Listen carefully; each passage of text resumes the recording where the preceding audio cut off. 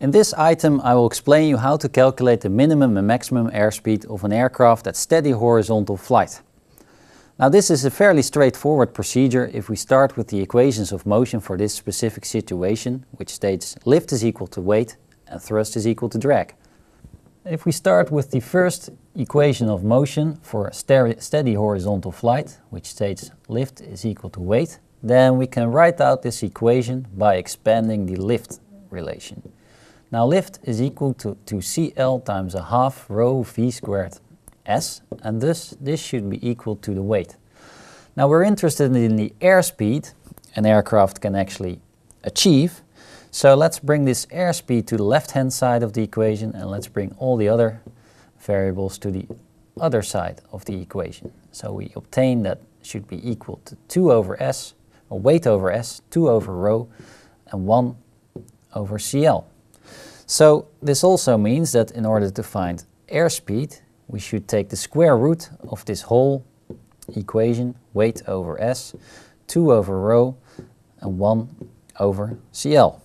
Now we are interested in the minimum airspeed, and since we are considering one aircraft weight, one wing surface area, one specific altitude, you can directly see that if you make the CL maximum, you will actually obtain minimum airspeed.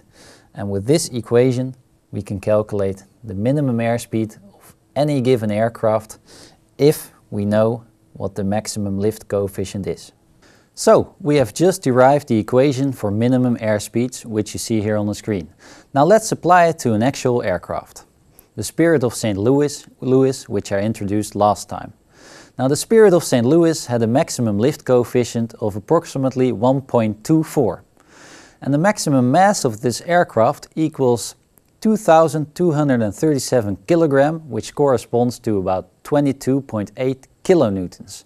Furthermore, it has a wing surface area of 29.6 square meters. And let's assume this aircraft is flying at sea level conditions, where the air density equals 1.225 kilogram per cubic meter.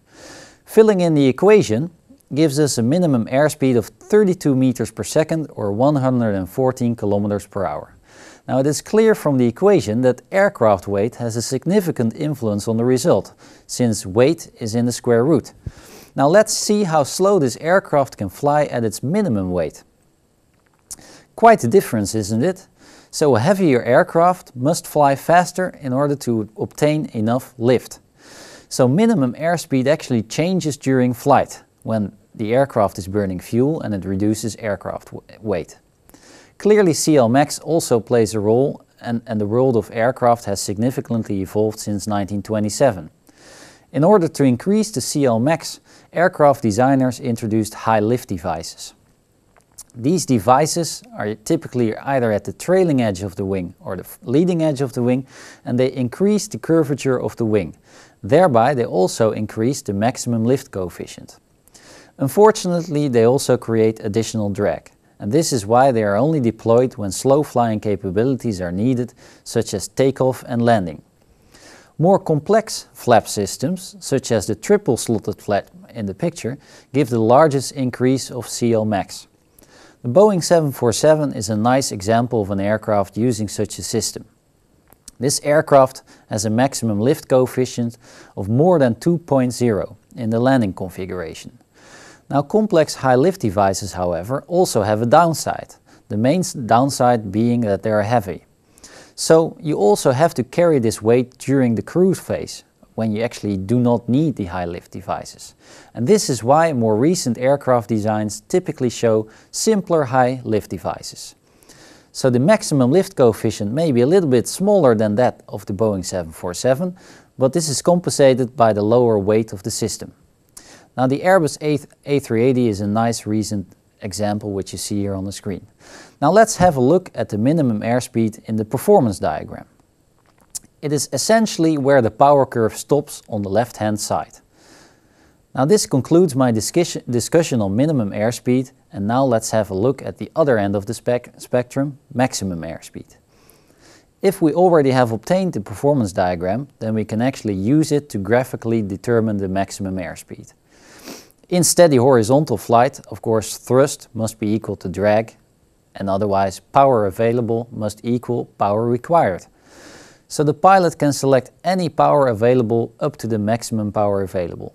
And in order to fly as fast as possible, one must of course apply maximum power. So the point where the maximum power available curve intersects with the power required indicates the maximum airspeed. In our specific example, this equals 55 meters per second.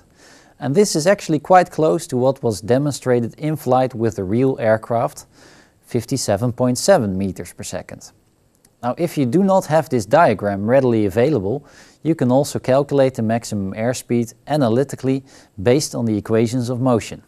So, the equations of motion for steady horizontal flight are lift is equal to weight and thrust is equal to drag. Now, this second equation you can also multiply with airspeed, and by doing that you will obtain power available is power required. And this is the equation we need because we know that for the condition of maximum airspeed we need to apply maximum power available. So we have maximum power available being equal to power required, and that is equal to drag times airspeed. Now I'm going to apply a little trick here. I'm going to multiply drag with lift divided by lift, of course multiplied with airspeed as well, and lift divided by lift is equal to 1. Now if I use the first equation, I can write out this as being equal to drag divided by lift multiplied with weight and multiplied with airspeed, and drag divided by lift is the same as CD over CL times weight times velocity. So we have advanced a bit now, but we see one equation with 4 variables. But you should not forget that our lift is equal to weight equation states basically that airspeed should be equal to square root of weight over S, 2 over rho, and 1 over CL, just like we calculated before and derived for the minimum airspeed. So essentially our airspeed is a function of CL. We also know that the drag coefficient is represented by a parabolic equation, which is the zero lift drag coefficient plus K1 times CL plus K2 times CL squared. And again, CD is thus a function of CL. So this CD here and this airspeed are both functions of CL, and the aircraft weight we consider constant for one given moment in time. So essentially our equation with on the left hand side a constant maximum power available only consists of one variable, which is CL. So we have one equation basically with one unknown, and that is something we can solve. So let's write out this equation and see what it brings us.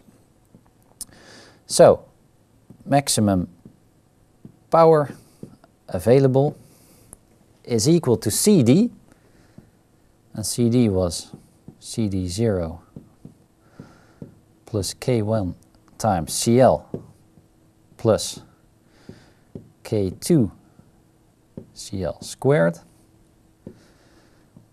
divided by CL multiplied with weight and multiplied with the airspeed equation. 2 over rho and 1 over CL. So now we have one big equation, and let's try to bring everything inside the square root. So instead of this weight in the middle, I can also say, well, that's actually the weight square root, and I take the square. It's exactly the same. I can also do that with the left-hand side of the equation and state, well, that's actually the square root of the whole thing if I square everything.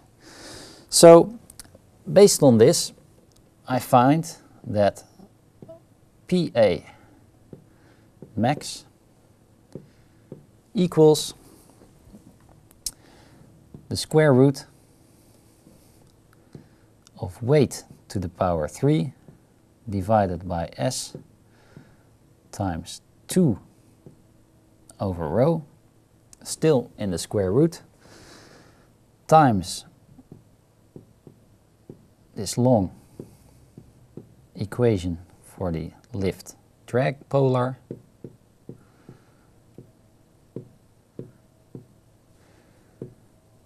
squared divided by CL to the power 3, because I have one CL over here and a CL squared over there. So what gives us this? We have basically a whole set of constants, because power available maximum is constant, weight is constant, S is constant, 2 is constant. We consider flight at a specific altitude and thus a specific air density. CD0, K1 and K2 are constants, so all of this is a function of CL.